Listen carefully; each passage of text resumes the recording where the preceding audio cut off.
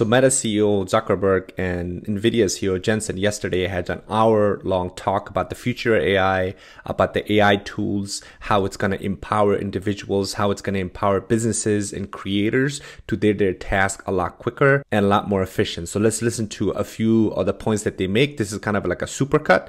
The talk was an hour long. I'll put their link in the description if you want to listen to that. But this is kind of a really good summary of what they talked about. So we'll listen to what they're saying and then kind of point out, and I'll show you guys exactly what they're talking about by these different tools that they've introduced. So let's go ahead and start it. The advances of generative AI at Meta today, and how do you apply it to either enhance your operations or introduce new capabilities that you're offering? With generative AI, I think we're going to quickly move into this zone where not only is the majority of the content that you see today on Instagram, just recommended to you from kind of stuff that's out there in the world that matches your interests, and whether or not you follow the people. I think in the future, a lot of this stuff is going to be created with these tools too. Some of that is going to be creators using the tools to create new content. Some of it, I think, eventually is going to be content that's either created on the fly for you, or kind of pulled together and synthesized through different things that are out there. So I kind of. Okay, so that's a very important point. So what he's talking about is that in the future, not only will your creators create their own original content, but they will actually have an AI assistant or an AI version of themselves that will actually create a specific content based on your interests. So it's not just recommending content, it's actually, they're going to be using these AI tools like the AI Studio that Meta recently introduced the other day. Example, you can check it out here. This basically says that you can actually create a AI extension of yourself, which means that your audience will be able to interact with this AI extension of you, that they can talk to you, they can DM you, and you can actually customize this AI tool by training it on your own content. So you can train it on your posts, on your reels, on your comments, on your Instagram stories. So we'll have all of this data and essentially act as you when they're interacting with the audience. So this is going to be super interesting. That's exactly what he was pointing out. So I just wanted to quickly make sure you understood what he said. All right, let's keep going.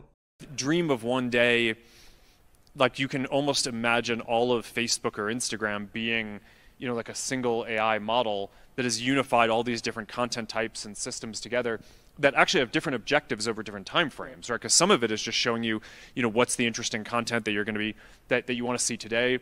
But some of it is helping you build out your network over the long term, right? People you may know or accounts you might want to follow. And these multimodal models tend to be much better at recognizing patterns, weak signals and such. And so one of the things that people always, it's so interesting that AI has been so deep in your company. You've been building GPU infrastructure, running these large recommender systems for a long time.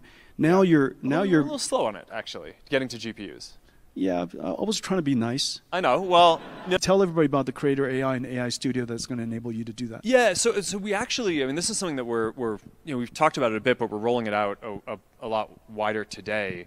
A lot of our vision is that I don't think that there's just going to be like one AI model, right? This is something that some of the other companies in the industry, they're like, it's like they're building like one central agent, and yeah, we'll have the Meta AI assistant that you can use, but a lot of our vision is that we want to empower all the people who use our products to basically create agents for themselves. So whether that's all the many millions of creators that are on the platform, or hundreds of millions of small businesses, we eventually want to just be able to pull in all your content and very quickly stand up a business agent and be able to interact with your customers and do sales and customer support and all that. So the one that we're just starting to roll out more now is we call it AI Studio, and it basically is a set of tools that eventually is going to make it so that every creator can build sort of an AI version of themselves as sort of an agent or an assistant that their community can interact with. There's kind of a fundamental issue here where there's just not enough hours in the day, right? It's like if you're and there you go. That's exactly what I was talking about earlier. So you train these AI agents through the AI Studio from your Instagram account, and essentially your audience will be able to interact with you, not you, an extension of you, this AI agent that's going to be trained on your data, on your tone of voice, the way you communicate, the way you talk to your audience, the way you make Instagram posts, reels, you comment, all of that will be fed, because essentially with their open source model, the Llama that they released recently, you can fine tune Llama to train it on your specific data, and therefore have these agents that act on behalf of you that are actually an extension of you through these AI tools. So that's what he's talking about.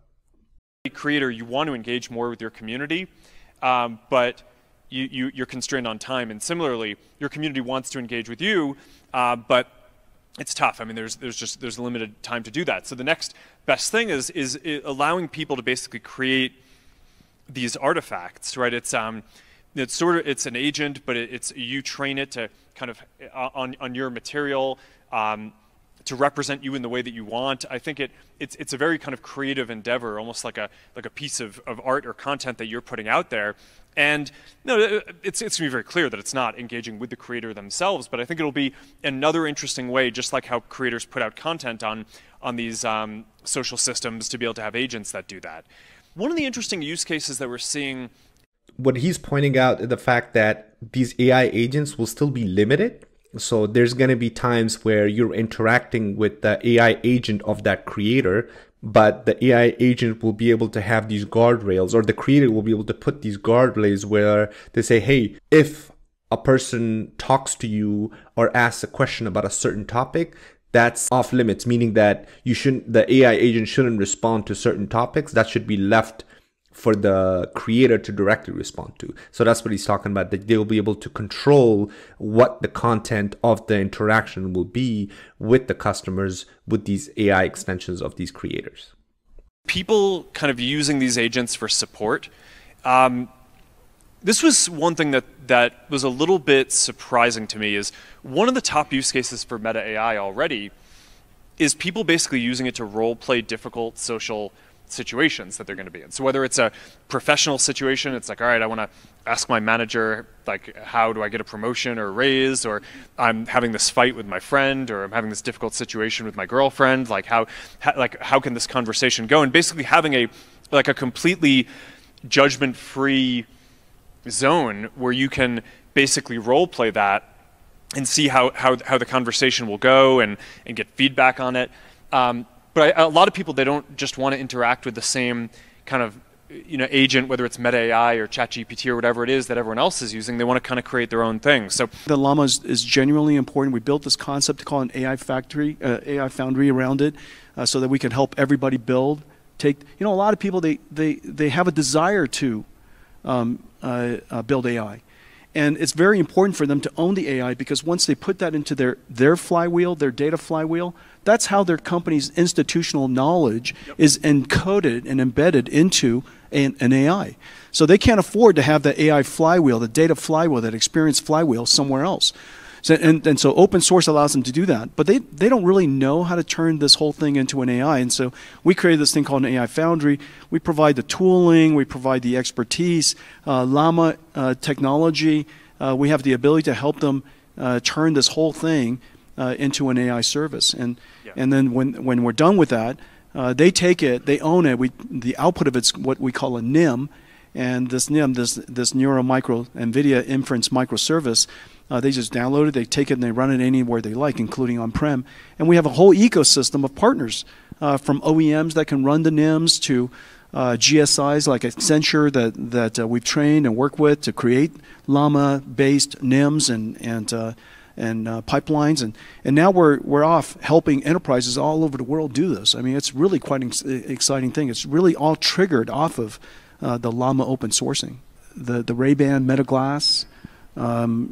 Okay, so that's a very important point that Jensen just mentioned. So essentially what he's talking about when he talks about these NIMs that the businesses can utilize, it means that these are essentially, you can think about it as individual agents that are built on top of Llama's open source project. Because Llama, especially the huge model that they recently released, 405 billion parameter, it's a very powerful large language models. So using NVIDIA's AI foundries that Jensen just referred to means that businesses can now train these individual agents with their own data, with their own processes, and essentially utilize that as a singular and individual source that they can take and therefore deploy as their own, because again, they will be built on top of Llama's open source project. So that's a very important thing to point out there. Your vision for bringing AI into the virtual world is really interesting. Tell us about that. Yeah, well, okay, a lot to unpack in there. The segment anything model that you're talking about, we're actually presenting, I think, the next version of that here at SIGGRAPH, segment anything 2. And it now works, it's faster, it works with, oh, here we go. It works in video now as well. I think these are actually cattle from my ranch in Kauai. But by the way, these are what they're called, Mark's cows. Delicious cows. Delicious Mark's cows. There you go. Yeah, no, next time we do, so Mark came up to my house and we made Philly cheesesteak together. Next time you're bringing the cow. I'd say you did. I was more of a sous chef. The fun effects will be able to be made with this, and because it'll be open, a lot of more serious applications across the industry too. So, yeah. I mean, scientists use this stuff to, study like coral reefs and natural habitats. So this is a very cool product, actually. So the segmenting that he just talked about, where you have the ability to select the different individual items within a video, that's very cool. And actually they released another product that I'm going to do a video about, which is called, let's see, I believe it's called, I can't remember what it was. Hold on one second. Yeah, it's these AI demos. It's called segmenting anything. So this is basically, you can actually select an individual item within a video and you can manipulate it or add effects to it. So this is a very cool one. Actually, I'm planning to do a demo on this where I showcase kind of the different functionalities that you can right now use actually on demolab.com. So anyways, let's get back to the video. And kind of evolution of landscapes and things like that. But I mean, it's being able to do this in video and having it be a zero shot and be able to kind of interact with it and tell it what you want to track is it's pretty cool research. I think what you're going to end up with is just a whole series of different potential glasses products at different price points with different levels of technology in them. So I kind of think based on what we're seeing now with the Ray-Ban Metas, I would guess that displayless AI glasses at like a $300 price point are going to be a really big product that like tens of millions of people or hundreds of millions of people eventually are going to have. And then you're going to have super interactive AI that you're talking to. You have visual language understanding that you just showed. You have real-time translation. You could talk to me in one language, I hear it in another language. Yeah, and then the display is obviously going to be great too. Okay, so this is very cool actually. So Mark is talking about the fact that there will be releases of different price points for the Meta glasses. So right now they have a partnership with Ray-Ban. I mean, I've tried that product. It's not that great, to be honest, like because it's very simple. But with this addition of these products that they're releasing, like the augmentation in video, he's talking about the fact that how you can have these family of smart glasses where based on the different use cases, it will have a different price case. Obviously, if it's a super smart glass, like the one that has the ability to segment real life video or real life interactions, and it will have a speaker, and like Jensen mentioned, it will have incorporated large language model where you can interact with it via voice commands.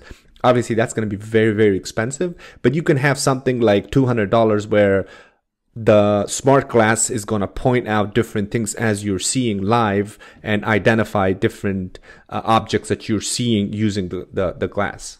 Yeah. But it's going to add a little bit of weight to the glasses and it's going to make them more expensive. So I think there will be a lot of people who want the kind of full holographic display, but there are also going to be a lot of people for whom they want something that eventually is going to be like really thin glasses. And so you guys know when Zuck calls it H100, his data center of H100s, there's like, I think you're coming up on 600,000, and we're good customers.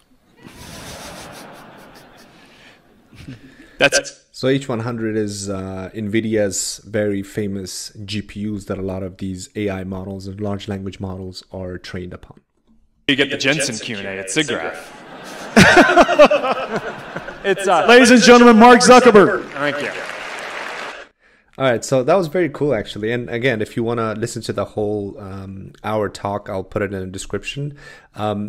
Again, Meta has been on fire, releasing amazing products lately. And of course, their large language model that's open source. That's going to completely change the way the AI industry is moving forward, because people are going to be able to utilize these open source models to be able to build these individual AI agents that's going to be specific to their purpose, their businesses, to creators, or whatever it may be. So the future is really going to be exciting to see the competition in the AI space, where you have the open AIs of the world, where that's kind of like a closed source and they're releasing products like ChatGPT, versus Meta, where they're moving towards an open source model and allowing people to build tools on top of their models, and then also putting these tools or putting these new products that are built from Llama into their existing infrastructure like Instagram, Messenger, WhatsApp, and all these existing huge user heavy products that they already own. So it's going to be a lot of fun. Anyways, thanks for watching. I'll see you on the next one.